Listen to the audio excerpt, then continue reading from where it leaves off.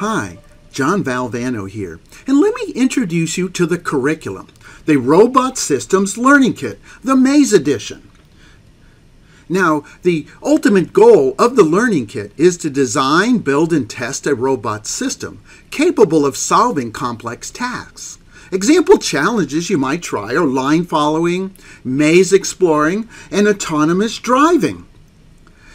However, it's not the final robot that matters, but it's the educational journey that discovers a wide range of engineering principles in the process. So, rather than just providing the robot kit and the challenges to solve, what this curriculum does is follow an educational roadmap that intentionally exposes the learning activities along the way. So it's broken down into modules, and some of the things you're going to learn are EE skills like voltage, current, power, energy.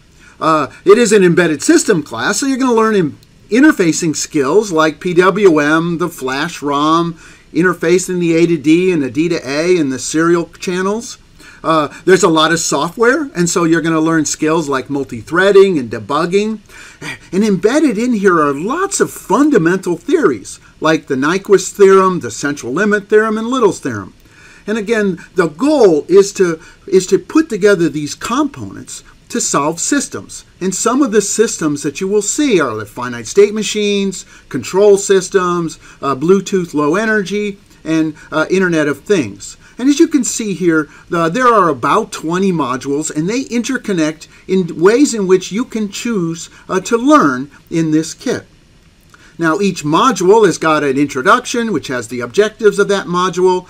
It has the prerequisites, so you can see how to link the modules together, and a wide list of references that you can use to provide additional material. Now, each module has 1, 2, or 3 PowerPoint slides with audio tracks that you can use to teach your class with. There are class activities like homeworks and extra problems that you can solve. But the big document in each module is a lab document, and this is the lab sequence that one does to thread together the design and testing of that robot. For each lab, there's some hardware you need. There are circuit diagrams that are available in Circuit Maker. And then if you're faculty, you can see the solution. And then there's a number of videos, 1, 2, or 3, for each lab to show you how the finished lab will work. Each module has a quiz, and there are solutions available.